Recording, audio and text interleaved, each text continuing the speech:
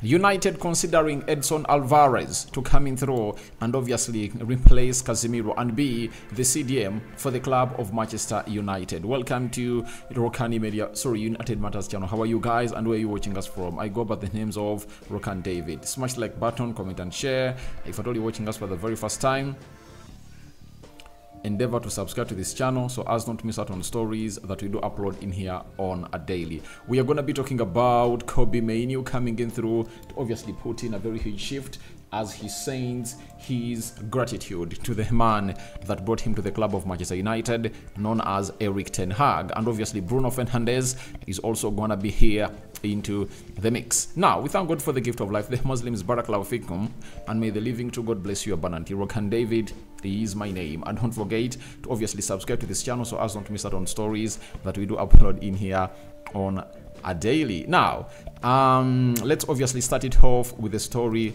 of Fabrizio Romano. Man United are considering West Ham midfielder Edson Álvarez internally. He said this while on YouTube yesterday night. He also added and said Edson Álvarez has been discussed internally at Man United and is appreciated by Erik ten Hag, although it would be a difficult deal to do as West Ham consider him a key player. Man United are seriously considering signing a new midfielder this summer in case Casemiro leaves. And I think this is a story that I really went ahead to obviously welcome in high esteem. Do you know why? Manchester United has always gone ahead to look in for a young midfielder, right? And in so doing, they are looking in for a guy called Edson Álvarez. One, he is a Premier League proven player, 26 years of age, you know, and he has gone ahead obviously coming through and really perform at a very high level as Edson Álvarez. And I really love what went ahead obviously do the previous season. He was one of the best CDMs in the Premier League, and he played 31 games for West Ham. He scored 1 goal and 1 assist. What made him really do that? It's because he was readily available. In the UEFA Europa League, 7 games. Right? EFL Cup, 3 games. He averaged 41 games a season with 2 goals and 2 assists. For a player like him, he's really doing great. The only worry is that he got 11 yellow cards, you understand, in the Premier League, and 4 yellow cards into the UEFA Europa League. Then he went ahead to obviously gate in what we call 1 yellow card in the EFL Cup. So he got 16 yellow cards and he never got a red card. But we all know that in the Premier League, the moment you obviously go ahead to obviously get in what we call 5 yellow cards in the first, I think it's 11 games, you really sit down for 1 game. If at all you get 10 yellow cards, I think in 17 or 20 games, you obviously find yourself really sitting down for 1 or 2 games in the due course of the season. But I think that can be rectified, and you can as well refer it to what we call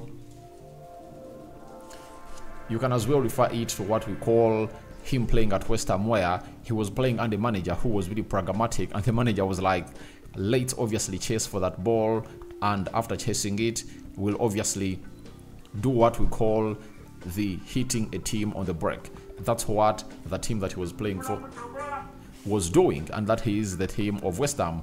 But at Manchester United, I think he'll have much more control of the ball, and I think he'll minimize on the yellow cards that he really gets. But it comes with pressure, him coming to Man United, because you have to ask yourself, if West Ham are not willing to sell, what can make them sell?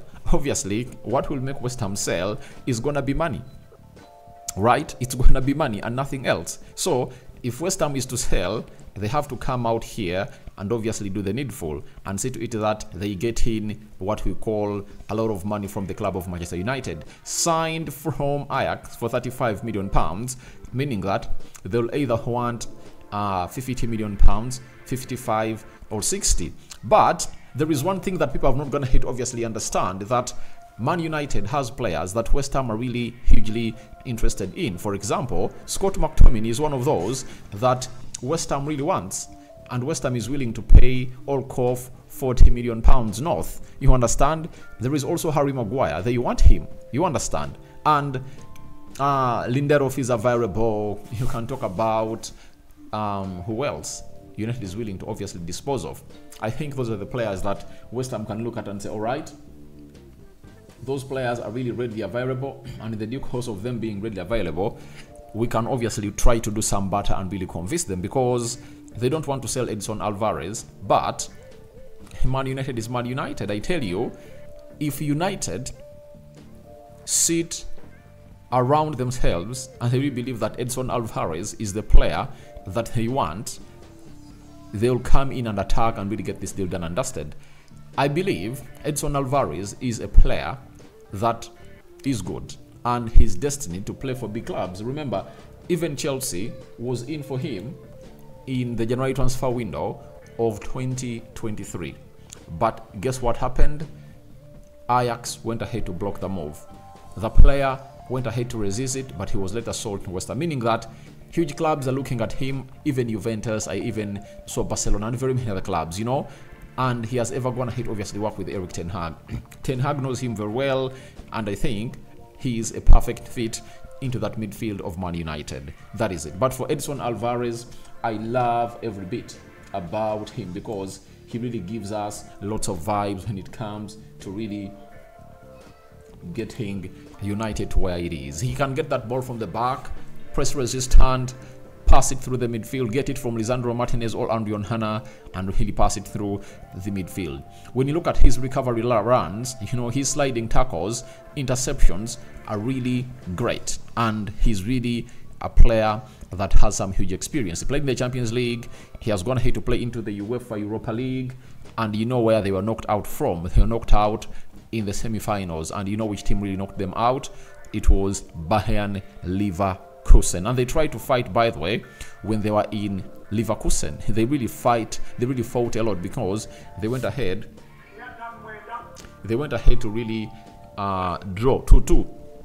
Yet at home they lost by 2-0. So it showed you that a lot was really happening into that midfield of West Ham, and he was not really partnering with quality midfielders, because Ward-Prowse, Soucek, I think are far much different midfielders from Mainoo and Bruno Fernandes, because you all admit that when he comes in through, he's going to be playing alongside Mainoo. But the list of midfielders is really endless, but you look at how much they're really going to cost. We all know that João Neves is for 100 million euros. That is like 85 million pounds. You go to Youssouf Fofana, 20 million pounds, Bruno Guimaraes, 100 million pounds, Onana, 50 million pounds, and United will look so much onto that list and obviously coming through and really attack the deal of this guy Edson Álvarez. And I love the player, and he can come in and integrate well into that midfield. I believe it will be a very good signing, that if you get him in at the club of Manchester United, he's 26, and you can give him a 6-year contract, you get, and that means he can be at Manchester United for the next 4 seasons, as we see to it that we groom other CDMs coming in through from the academy of Man United, Koila, and there is Koila, and the other guy called what is his name, and Danny Go are really coming in through from the academy, and next season he might be the next big thing to obviously feature into the games for the club of Manchester United. So for me,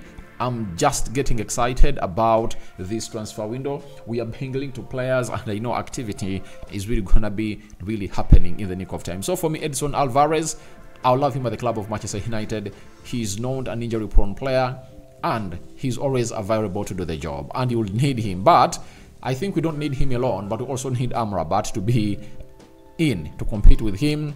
And people are asking, where is Manchester going to get the money? I tell you, Casemiro is most likely to obviously leave and go to Saudi Arabia. Even Fabrizio Romano went ahead to hint on it when he was on playback yesterday night. Hinted about Casemiro and his urge to obviously go to the side of Saudi Arabia. That is Casemiro for you. So we wait and see how that pans out, but Edson Álvarez is being considered by Manchester United to obviously coming through and get into that CDM role. Remember, he worked with Erik Ten Hag at Ajax, and Man United at a point X pointed at him, but it looks like the deal went ahead not to really come to pass. So that is it from Edson Álvarez, and let's talk about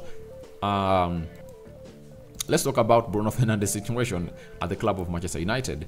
We've been told by the Manchester United Evening News that Manchester United anticipate Bruno Fernandes' agent Miguel Pino could approach them about a new deal later this year if Fernandes is not sold. Obviously, Bruno Fernandes is demanding for more money because he's the captain of this club and he's one of the most consistent players at Manchester United ever since he signed. No player is going to hit to be consistent like him. He has going to hit obviously produce a double figure of goals and a double figure of assists every season he came in through. And with that effort, why should players like Marcus Rashford get a contract of close to £340,000 a week, yet they are not consistent? You get, he gives you one sparkling season and you really get him that contract, and Bruno is like, I'm not going to entertain that. I really want huge money, because you've gonna hit obviously pay it to players who are not consistent and not ready to obviously give us a very huge goal into the mix. So this is really one of the most adhering situations that the board has to obviously adhere to and obviously respond to. And I think if the side of Ineos is really wise and you want to keep Bruno Fernandes, you shouldn't wait for the agent to obviously come in through and table his requests. It's better for this board to obviously come in through and really tell everyone that, please, the situation is like this. Manchester United is willing to offer Bruno Fernandes a contract of £300,000 a week and such bonuses. Because when Ineos came in here, they changed everything of offering new contracts. They'll offer a player huge amounts of money when he's worth it and is going to have to prove to be really working at it. So we wait and see how Bruno Fernandes and Man United and Ineos really go upon that. But I believe he deserves the money because the money is there and he is one of the most consistent players. He never gets injured, he never misses a game, he runs and obviously steps on every blade of the grass where United is playing at. He's the captain, and he is one of those players that I believe if we get in Edson Álvarez and you add him in that midfield alongside Bruno Fernandes and Mainoo, we'll be having one of the most mobile midfields in the world. And Casemiro can be sold and money can be coming. If money comes in through like £70 million from Saudi Arabia, why not get 60 and really get in Edson Álvarez at the club of Manchester United? And the balance, you get in Amrabat and you'll always count it a day. So that's why we believe that if we sell Casemiro, we can get in Edson Álvarez and Amrabat at once to come in through and do the job at the club of Manchester United. So let's go to Mainoo. He has gone ahead to acknowledge Erik ten Hag. He said, happy to be building with him, got 2 trophies, hopefully there is more to come. Peace of mind to know what manager we have when we return. I'm so grateful for him. He put so much trust in me to play in the team. I can't thank him enough. So Mainoo is really very hailent of the manager Erik ten Hag currently managing Manchester United, and the situation that was at the club of Manchester United that point always raised uncertainties for his future at Old Trafford was really calm down when an announcement was made that Man United is going to stay with Erik ten Hag, and Erik ten Hag also said they disturbed his holiday. But for Mainoo, obviously he has to really send the gratitude to nobody else apart from Erik ten Hag, because he's the man that has gone ahead obviously coming through and really put in a very huge interest for this guy called Mainoo. And today we wait to see whether he comes in through to play and start for England, but he came in through and played 18 minutes when England was playing against the side of Serbia. So guys, thank you very much for watching through. Rokan David is my name. I call upon for your reactions into Man United considering signing Edson Álvarez internally. What do you make about it? Do you think he's a perfect replacement for Casemiro? Or we should go for Ederson, or João Neves, all for Fana, all Bruno Guimaraes, all Onana of Everton? And what do you make about Mainoo hailing Erik ten Hag And lastly, what are your thoughts about the big story of Bruno Fernandes? United anticipative of his agent to coming through and really put in a shift. Rock and David is my name. I sign out for now. See you later. First video of the day, and more is yet to come. Bye bye. I'm out.